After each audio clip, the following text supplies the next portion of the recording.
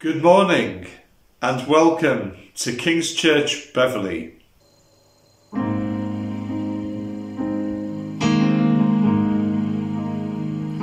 love you, Lord, for your mercy never fails me. All my days I've been held in your hands. From the moment that I wake up till I lay my head, I will sing of the goodness of God. All my life you have been faithful.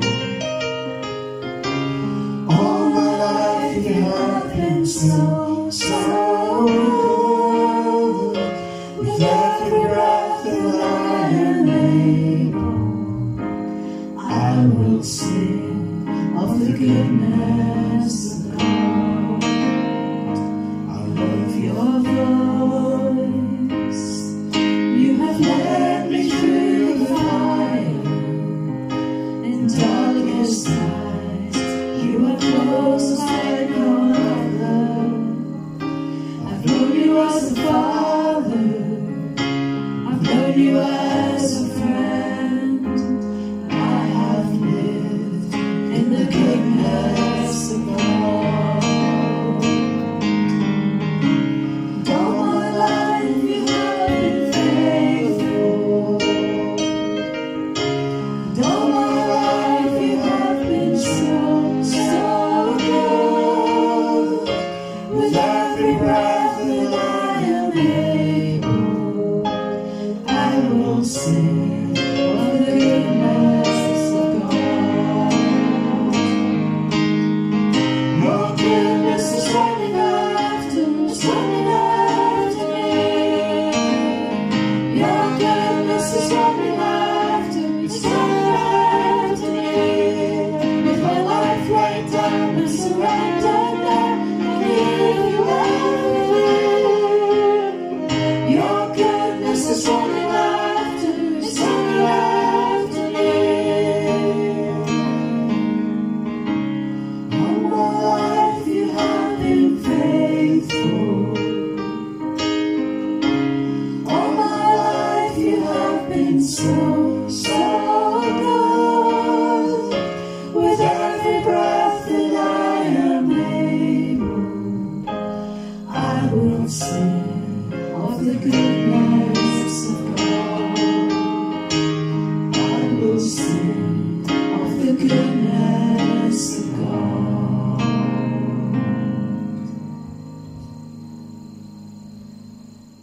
When my two boys, Josiah and Jacob, were little, we used to love going to the beach and building sandcastles. One particular day, we'd built this huge fortification of sand. There were walls all the way around and they were big, reinforced with stones and seaweed. And I remember one of my little boys standing in the middle of this wall as the sea was coming in. And he said to me, "Dad, this castle is so strong, the sea will never be able to destroy it." And as I stood in the castle that day waiting for the tide to come in, God really spoke strongly into my heart. And he said to me, all that the devil builds in this world is like a castle in the sand. It might look like a completely unassailable fortress that will stand against God and his people forever. But in fact, the tide of God's love and mercy will come in, and just like the sea, it'll wipe all traces of that fortress away. When we look at some of the strongholds that keep people away from the knowledge of God in our world today, they seem so big, so powerful. But I can promise you that the tides and the storms of history will come and go. And those strongholds which today imprison millions of people, keeping them from the love of God, will come crashing down, just as the strongholds that the devil built in previous generations will come crashing down. God's purposes will prevail. His word and his plans are eternal. What he decrees always comes to pass. Today we're continuing our series in the book of Daniel, and we're going to think about the story of Belshazzar's feast, which is our Bible reading today. Many years passed, and Daniel, now an older man, was still in service to the kingdom of Babylon, when a new king, Belshazzar, came into power. King Belshazzar decided to host a great banquet for thousands of his leaders. During the feast, King Belshazzar had his servants bring out the gold and silver goblets that his father, King Nebuchadnezzar, had taken from the temple in Jerusalem. As the king and his nobles drank from these sacred goblets, they praised false gods. Suddenly, a human hand appeared, and one finger began to write on the wall right in front of everyone at the feast. As King Belshazzar watched, he began to shake in fear. The king called for his wise men and said, "Whoever reads this writing and tells me what it means, I will give them riches and power." But the wise men could not read the writing or tell the king what it meant. This made the king even more terrified. Hearing the commotion, the queen came into the banquet hall and said, "Don't be alarmed. There is a man who can help you. He was trusted by King Nebuchadnezzar because of his great insight and wisdom. So much so that Nebuchadnezzar put him in charge of all of Babylon's wise men. His name is Daniel, and if you bring him here, he will be able to tell you what this writing means." When Daniel appeared before King Belshazzar, the king told him, "None of my wise men can read the writing on the wall and tell me what it means. But if you can, I will give you riches and honor beyond your wildest dreams." Daniel answered the king, "You can keep your gifts and give them to someone else, but I will still read the writing for you and tell you what it means." Daniel told King Belshazzar, "God gave your predecessor, King Nebuchadnezzar, absolute power, glory, and splendor. Because of this, all the nations of the earth feared him. He did as he pleased to help or hurt anyone he chose. But Nebuchadnezzar became proud and arrogant, so God stripped him of his throne and his power. Only after this did King Nebuchadnezzar acknowledge that God alone is king over all the earth. But you, King Belshazzar," Daniel continued, "have not humbled yourself, even though you knew all of this. Instead, you have become proud and honored yourself above God. When you brought out the goblets from God's temple, you drank from them and praised false gods who cannot see or hear or understand. In all of this, you did not honor God or his hand in your life. Because of this, God sent the hand and wrote the inscription." "My king," Daniel said, "this the inscription says, Mene, Mene, Tekel, Parsin. Mene means numbered. God has numbered your days and brought them to an end. Tekel means weighed. You have been weighed on the scales, and you have been found wanting. Parsin means divided. Your kingdom is divided and will be given to the Medes and Persians." Just as the king had promised, Daniel was dressed in wealth. That very night, King Belshazzar was killed, and his kingdom was given over to another ruler. The Bible story ends mysteriously by saying that very night Belshazzar was killed and another ruler took his place. What most people don't know is how that happened. We actually know the exact date of Belshazzar's feast. It was October the 16th, 539 BC. What the Bible doesn't tell us, but that secular history does, is that for a few weeks before that feast, an enemy army had been camping outside the walls of Babylon, besieging the city. It was the army of the Persians, led by Cyrus the Mede. Now the Babylonians, they were worried by this foreign army camped outside their walls. Their city was the strongest city that the ancient world had ever seen. Babylon was surrounded by huge double walls with a 30-foot moat in the middle. The outer wall was 103 meters high, approximately the height of a 30-story building. The wall itself was 29 meters wide, so wide that you could park 8 chariots side by side on the top.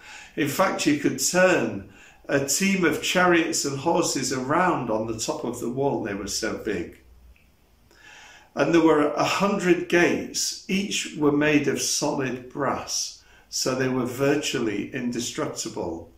There were 250 watchtowers, which were 33 meters higher than the wall.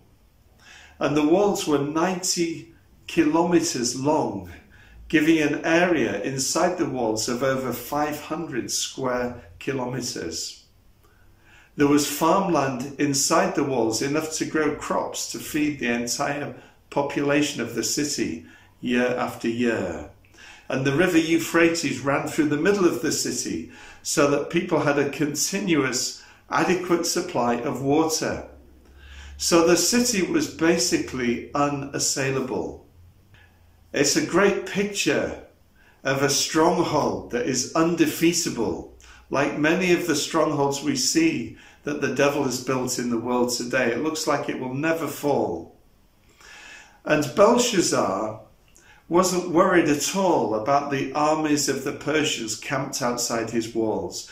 They could stay there forever, or until they got bored and then they'd go away. It didn't bother him.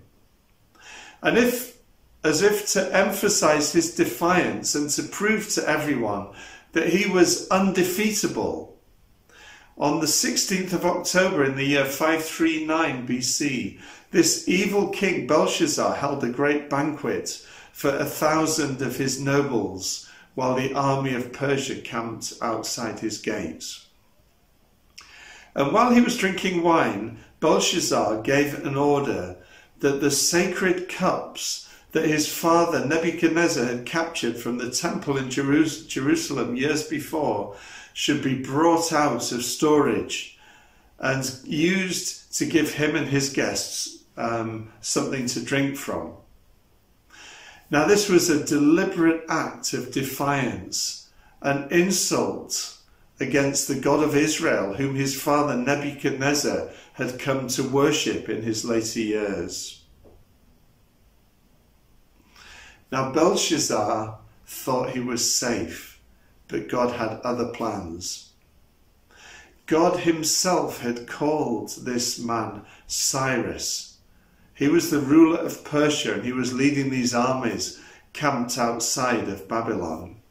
In fact, the prophet Isaiah had prophesied 200 years ago about Cyrus by name. He said, "In the future will come this man called Cyrus. I will take hold of him." God said, "I will subdue nations before him. I will open shut doors. I will level all the mountains before him. He will come to know me, and he will set my people free and rebuild the city of Jerusalem."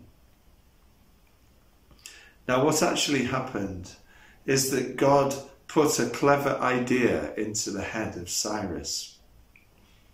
And as he was looking at these huge walls surrounding the city, he noticed that the river Euphrates flowed right through the walls into the city itself.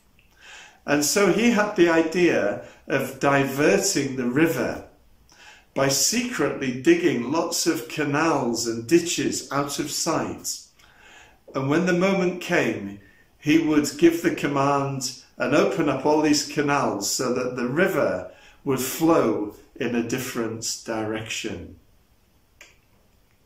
And so on the night of October the 16th, while Belshazzar and his nobles were watching that hand write on the wall, Cyrus and his men broke through the river banks and diverted the course of the water down all these canals. And Cyrus and his soldiers marched along the dry riverbed into the heart of the city, and they captured the city of Babylon almost without a fight. And that very night Belshazzar was killed, and the Emperor Cyrus took over the kingdom of Babylon. He appointed Darius the Mede to look after the kingdom, and Darius appointed Daniel to be once again the prime minister. And in time, Daniel would lead both Darius and even Cyrus himself to faith in the God of Israel. Cyrus was the emperor who gave the order to the Jews to return back home and rebuild the city of Jerusalem. So what can we learn from this amazing story? Well, just 3 short lessons. First of all, nothing can stand against the purposes of God.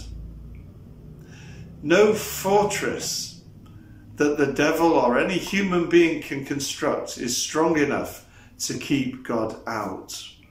When God decrees something should happen, there is nothing that can stop it. Do you remember the story of the wise and the foolish builder?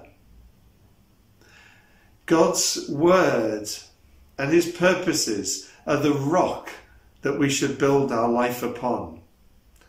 Why the rock? Well, because God's word is eternal. Before the beginning of time, God made a plan. He decreed in his mind what was going to happen, and at a certain time in history, he decreed it with his word, and it came about.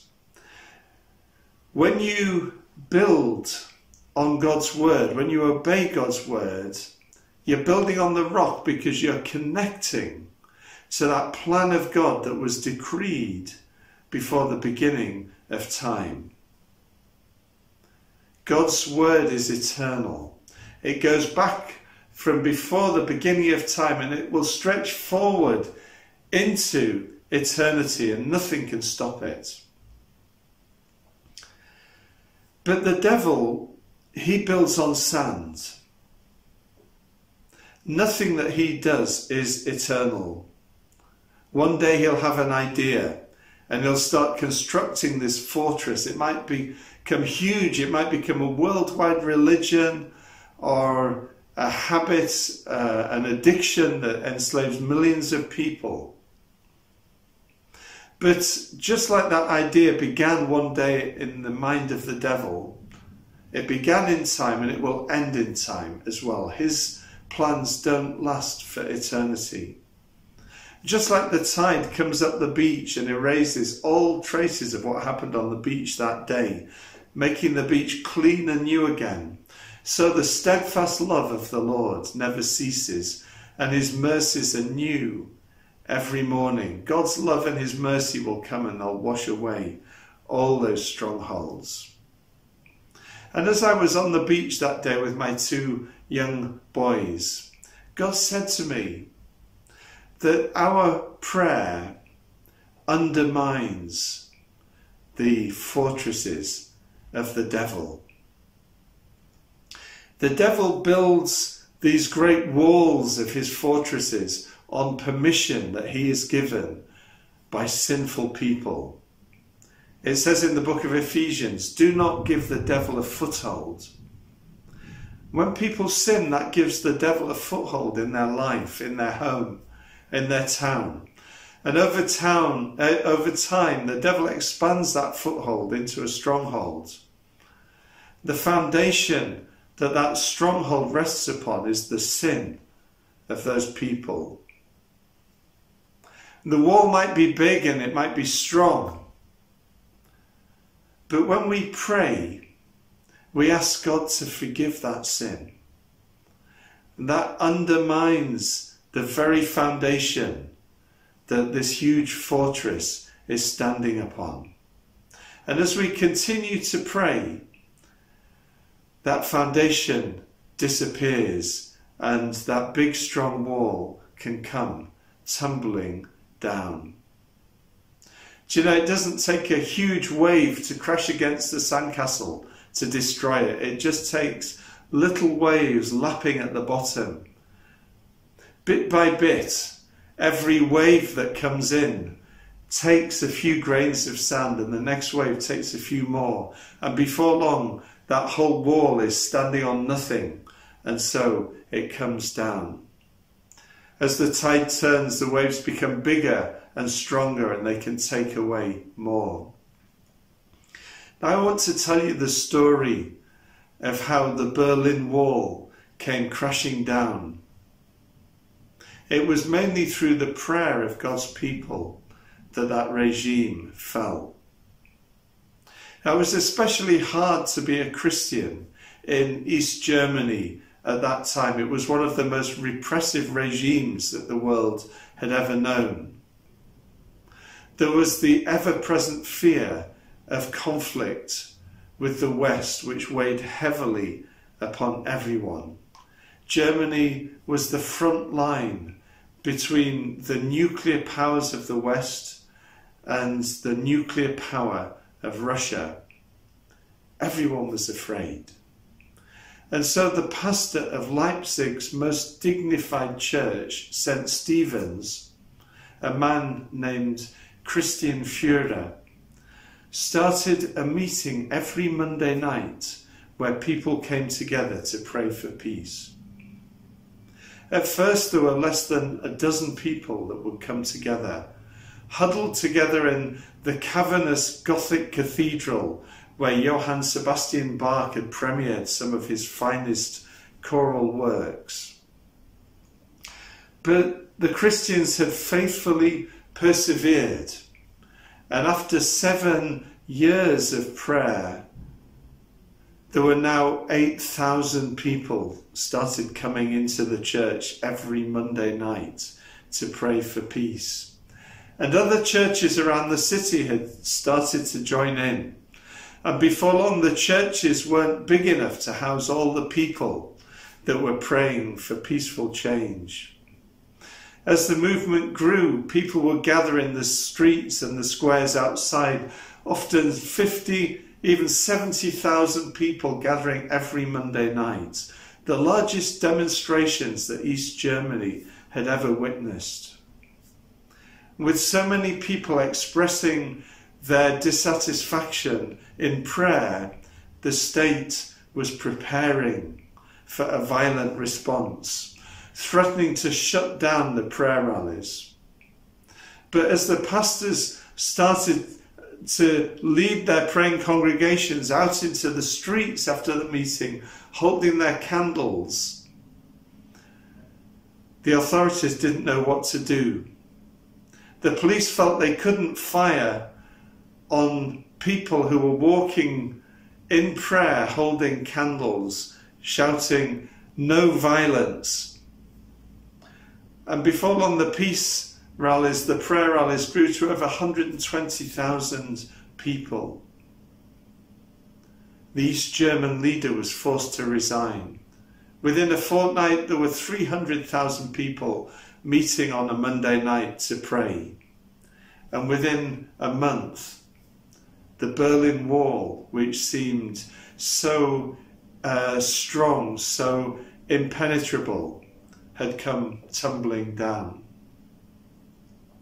East German officials later said they were ready for anything except for candles and prayers.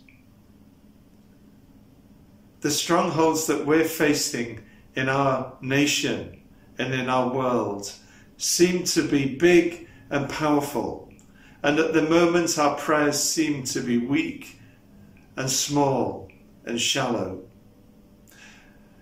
But we need to do all that we can to increase the weight and the volume, the power of those prayers. Because I promise you, as we pray, we are undermining the strongholds of the devil's fortress. And as we keep eating away at those strongholds, eventually they will come tumbling down. God's word is eternal. His plans will prevail, and there's nothing that the devil can do to prevent it. God, we thank you that you are the Lord of our nation. And I just pray that you would work to overthrow all the fortresses that the devil has built. Knock down the walls that are keeping people away from the love of God. We pray for the love of money. Pray against those who are caught in that. Those who are caught in sexual immorality, in selfishness. Those whose minds are controlled by secular humanism. We just pray for our institutions of state and the media. Would you break through with the light of your word? And I just pray, Lord, that you would raise up in our day a mighty movement of intercession. Let the volume of prayer increase. Let the passion of prayer increase. Let the number of those praying increase. That the waves of prayer might be enough to sweep clean this land, to overthrow all that the devil has built, and to usher in your beautiful kingdom. We ask it in the name of Jesus. Amen.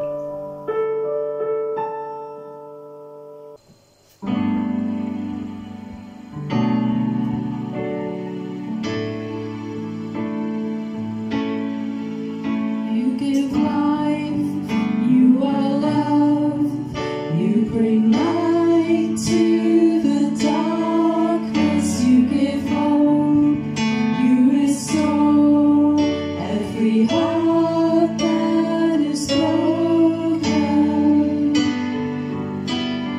Great are you, Lord, you give life, you give life, you are love, you bring light to the darkness, you give hope, you restore every heart that is broken. Great are you, Lord, it's your breath in our lungs, so we pour out our praise, we pour out our praise. It's your breath in our lungs, so we pour out our praise to you. It's your breath, it's your